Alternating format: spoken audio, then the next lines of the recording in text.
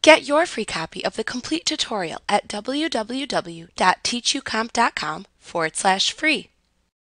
Within the Properties dialog box of a selected public folder, you can click the Folder Assistant button that appears on the General tab to create, edit, delete, or turn on and off the rules that you have created. Setting up rules for a folder is a straightforward concept. A folder rule simply states that when items arrive to the folder that meet specified criteria, they will then be processed by whatever the rule dictates should happen when an item of that type is received. You can have multiple rules applied to a single folder. The rules will be acted upon in sequence from top to bottom through the list of rules that appears. They can also be modified later or deleted entirely if they no longer apply. You can also turn them on and off without having to delete and recreate them.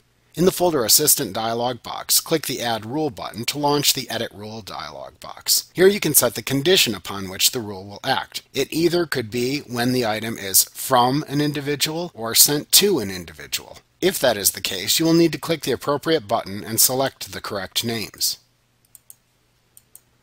You can check the Sent Directly To and/or Copied CC To checkboxes to include those types of items as well. You can also specify the subject or message body content that the rule will act upon by typing what you want the rule to act upon into those text boxes. Once you have set up what will trigger the action of the rule, all that is left is to specify what the rule will do when it receives an item in the folder that matches the criteria you set. You can check either Return to Sender, Delete, Reply With, or Forward. You can select more than one action if desired. In addition, if you are replying, you must check the checkbox and then click the Template button to type up what you want as the reply in the body of the email message that appears. If you click the Forward checkbox, then you will need to click the To button to select a recipient. You can also set the format of the forwarded message by using the Method drop-down button below that. When you are finished, click the OK button to set the folder rule.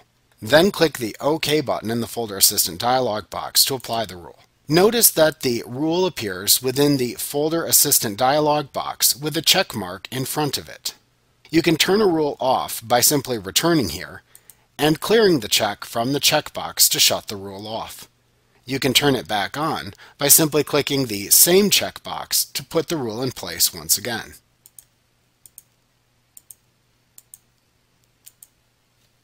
Like what you see? Pick up your free copy of the complete tutorial at www.teachucomp.com/free.